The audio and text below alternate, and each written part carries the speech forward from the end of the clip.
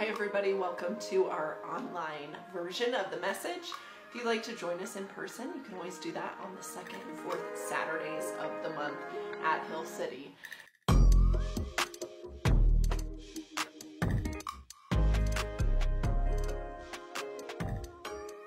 We are continuing our series called Intertwined, which has been all about relationships.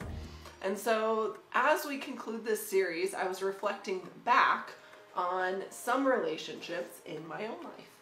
About 5 years ago, I talked with a woman who invited me over to her home because she was interested in learning more about the Bible and discipleship.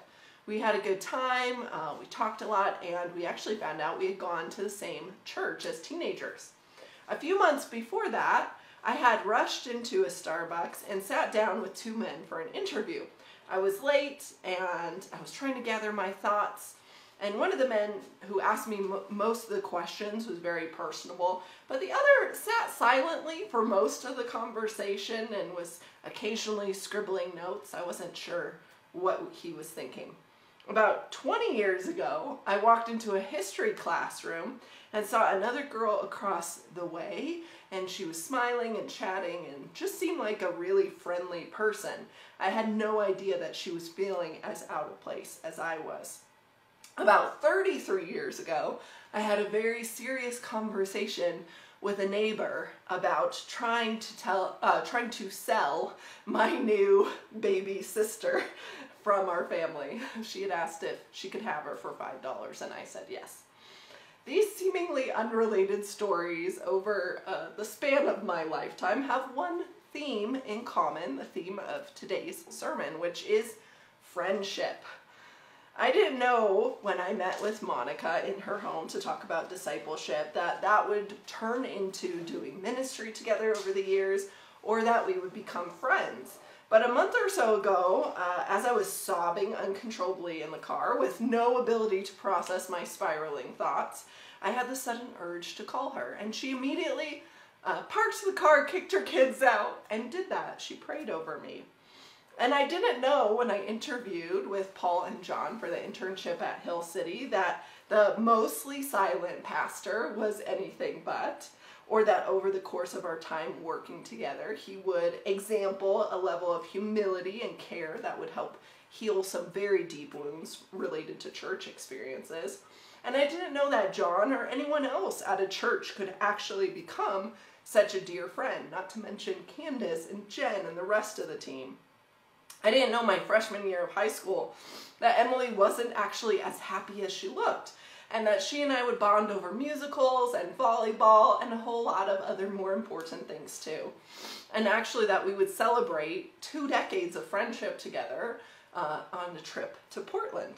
And I didn't know at all when my sister Abby was born, and she just seemed like an annoying new addition that was stealing all the attention from me, that God was actually giving me a best friend for life, someone who would help me to stop carrying everything, who would let me vent about things, make me hot chocolate on difficult days, and encourage me to rest. And saying all this is actually really strange as I reflected back on these friendships, because these are just a few of the examples I could give, and yet I often find myself in conversations saying these words. Making friends as an adult is just so hard. Have you heard that? Have you said that before? I feel like it might be a millennial refrain. I've heard it so often from people. Maybe it's not just unique to my generation, but I hear that a lot. Making friends as an adult is just so hard. But I think what we really might mean by that, or what I thought as I reflected back, is that the process of making friends takes a long time and can be very difficult. That there are years and years of texts and phone calls and layers of conversation and conflict and moments of crisis, shared dreams, shared hope, shared fears. And all of those take a long time to build into a friendship. I'd like to jump right into our scripture for today, 1 Corinthians 13, 4 through 8. Love is patient. Love is kind. It does not envy. It does not boast. It is not proud. It does not dishonor others. It is not self-seeking. It is not easily angered. It keeps no record of wrongs. Love does not delight in evil, but rejoices with the truth. It always protects, always trusts, always hopes, always perseveres. Love never fails. Chances are you have likely heard this passage read at a wedding or referenced in terms of romantic relationships, which is all well and good, but there's a much broader scope of application for this passage. In the context of this letter, it's not actually directed at married couples. It's written by Paul, who was a celibate single man, lest we forget, serving a single Lord. And Paul is encouraging a church community in upheaval that has been torn apart by conflict. And he had been sharing previously with them in this letter how the spiritual gifts of individuals in a church community are to be used for building one another up, not for invoking status or proving your worth above another's. Then he launches into these verses, sharing that more than anything, even the necessary outworking of important spiritual gifts, it is self-sacrificial love that should mark the Christian community. Which might be an idea you've heard so often, it becomes a bit like white noise. Yeah, we get it, love is important. But let's read these verses again. They may be all too familiar to us, but let's read them again in the Message paraphrase. Love never gives up. Love cares more for others than for self. Love doesn't want what it doesn't have. Love doesn't strut, doesn't have a swelled head, doesn't force itself on others, isn't always me first, doesn't fly off the handle, doesn't keep score of the sins of others, doesn't revel when others grovel, takes pleasure in the flowering of truth, puts up with anything, trusts God always, always looks for the best, never looks back, but keeps going to the end. Love never dies. I don't know about you, but imagining the type of community, the types of friendships where these things take place, where this type of love is shown, is inspiring and actually revolutionary. Imagine it, a friend who always comes after you, a friend who always speaks well of you, a friend who challenges you and forgives you, a friend who wants to speak truthfully, a friend who encourages you to trust God with all the complexities of life. If you haven't experienced this in community or with an individual friendship, it's pretty clear who Paul is pointing to as the example of all these things. He's pointing to Jesus, who is our ultimate example of friendship, our ultimate friend as believers. And if you don't believe me, you don't have to look any farther than the Gospel of John, where this image of Jesus as a friend is all over the place. And it's all over the place in the epistles of John as well. Consider 3 John, where the address dear friends is used over and over. But let's look at John 15:13 through 15. Greater love has no one than this, to lay down one's life for one's friends. You are my friends if you do what I command.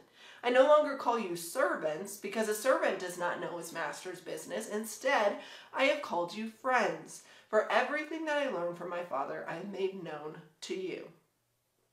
Revolutionary. That the gospel message itself is all about friendship. Jesus, the ultimate friend who gave up status to make us his friends, so that we could in turn call others friend. Let's back up the train a little bit. Maybe you don't know or aren't convinced yet why this would be revolutionary. Of course, you might say it's normal to think of friendship this way. That's what friends do. They love each other. But in the day this letter was written, 1 Corinthians was written, and also today, I would argue that's not actually the case. It isn't as normal as you think. Plato, who predated Paul, the Greek philosopher, wrote about the concept of friendship and essentially concluded that true friendship can only exist between people in the middle class. 2 people in the middle class. This way, there would be no superior or inferior, and they'd be more likely not to try to earn something from another person, like money or status. And we might say, oh, that's not really true today, but like Plato, we can see examples all around us of people who only hang out with those who make them look good, those who have similar views or political perspectives, economic status, relationship status, and the list goes on and on. We want to be with those who are most similar to us. Aristotle similarly wrote of friendship as always having utility or usefulness. Essentially, there has to be something in it for people, even if it's simply the ability to have an equally intellectual conversation about something. But he also talks about practical reasons like gaining status or wealth. We can also see examples of this all around us. We don't want to be friends with people who have nothing to offer us, right? We gravitate towards those, even subconsciously, who are able to help us in some way, who reflect a certain image that we want. In other words, are they cool or not? So this idea of love, of self-sacrifice, and of lowering oneself to become friends with another, to give our status away, was not common then, and it's not common today. Christians should think differently about friendship, writes Paul Waddell, because their understanding of friendship is rooted not in rosy accounts of human perfectibility, but in a God who remains ever faithful to us and who never, no matter how egregious our failings, writes us out of the story of divine love. We love because he first loved us. We serve because he first served us. We offer care and compassion and grace because as believers, those things are ours through Christ. Now, the unspoken question at this point might be, sure, that is great, but doesn't that all sound exhausting? If all of that's only on me and I don't get anything out of it? And I don't think that's a bad question. After all, the best friendships in your life are not one-sided affairs where you give everything and they give nothing. That's not really friendship. The base understanding of what kind of love Jesus calls us to is incredibly important.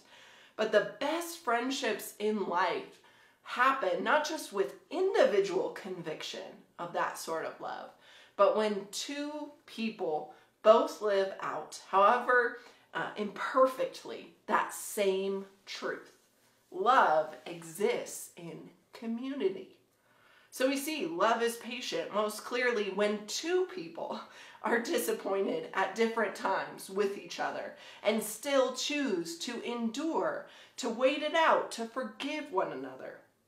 We see love isn't proud when two people or more, a whole community, maybe a whole house church, take it upon themselves to quickly serve one another, to create a culture of offering help, to have good humor even when somebody says something that could be taken the wrong way. When two people brag about each other, when they speak well of each other, when they make room for others to speak. We see love is forgiving, not just when one person unceasingly plays the martyr and gives up their sense of self to say, oh, it's okay every time they're hurt, but when two or more people are committed to assume the best and work things out, to apologize quickly, to honestly express hurt, and then when something is resolved, not to use those past things as weapons against each other. Love shows up not only between Christians. We know the image of God is in everyone, but it should show up most clearly among Christians. How sad that that isn't always the case. That we'd rather adopt the standards for love and friendship from the shallow end of the pool. Who do I agree with the most? Who has the same lifestyle as me? Who can teach me how to dress better? Who has something to give me? Who looks like me? Monica doesn't like fantasy movies. It's really strange. Gio and I don't agree on everything. Candace's work life looks extremely different from mine. Paul and I do not have the same workout routine. Jen has kids and I don't. Completely different life stages. The list could go on, and yet each of those people and so many more are friends in my life because there is a mutual conviction that to be a friend is to look like Jesus in someone else's life. To be a friend is to look like Jesus in someone else's life. Are we actually doing that? It's not that mutual interests are bad. That's a great thing to connect on. And it doesn't negate the fact that certain personalities just don't click. But I do wonder if those things can be true, and it can also be true that given humility and grace and sacrifice, friendship can show up in very unexpected places. What did Jesus have in common with his disciples, or with us for that matter? But he came to make us his friends. Could it be that we aren't actually trying out this mode of friendship? There's a rise in advice around the internet to cut toxic people from your life. You've probably heard this. And I am not saying there's not merit to that, because there is a certain point at which you may not be able to have a relationship with someone. But I do wonder if what we label as toxic might just as easily be a situation where we are unwilling to be humble or to have conflict, where we are not expressing vulnerability or not showing compassion. Could it be that you are just one conflict conversation away from deeper friendship? One act of forgiveness, one moment of emotional honesty, apart from finding the deep relationships that you are longing for. It isn't easy to make friends. I think we can all agree on that. But maybe that has more to do with the skin we're willing to put into the game than a lot of other factors. We're going to be closing with discussion in our normal service, and I have a list of some homework I would like people to try. So I want to leave these with you as well in the online version. And I want you to consider which of these things might be something God is asking you to do this week. So number one is reconnect with an old friend. Maybe for you, somebody has been on your mind for a while that you haven't spoken to. It could be years, could be months, but they once had a relationship with you and don't anymore. I want you to reach out to them this week. Maybe it is that you could connect with a could-be friend. Maybe there's somebody in your life you've been interested in knowing better, but just haven't been able to make the time to get coffee or touch base. Maybe that is your assignment for this week. Maybe it's to have a conflict conversation with a friend. There's been something you've been holding on to, and you just don't know if it's worth it to talk to them about it. I'm challenging you. Have that conversation with your friend. Another option would be to tell a friend something you deeply appreciate about them. Find somebody to encourage this week, somebody who's been in your life as a friend. And then finally, ask a friend what's going on in their lives and listen to them deeply. We talked about incarnational listening in our conversation last week, so you could check that out. But ask a friend what's going on in their lives and actually really lean in and listen. Let's close with 1 Corinthians 13, 4 through 8 again. Love is patient. Love is kind. It does not envy. It does not boast. It is not proud. It does not dishonor others. It is not self-seeking. It is not easily angered. It keeps no record of wrongs. Love does not delight in evil, but rejoices with the truth. It always protects, always trusts, always hopes, always perseveres. Love never fails. Dear Jesus, thank you for this time discovering what you have to say about your friendship towards us and how we can act out that same type of friendship towards others. We ask, as your disciples, would you fill us with your Holy Spirit and give us the ability to be Jesus in the lives of other people around us? That you would cultivate deep mutual friendships in your church, and that Hill City would be known as a community of friendship. Pray, Lord, that we would seek out intentionally those people who may be the most different from us, to grow in Christ-likeness and to discover your love more deeply through friendship with people that we wouldn't have considered friends before. And we just ask, Lord, that you would guide us in this week to take practical steps to deepen the friendships we have and maybe to start new friendships too. In Jesus' name.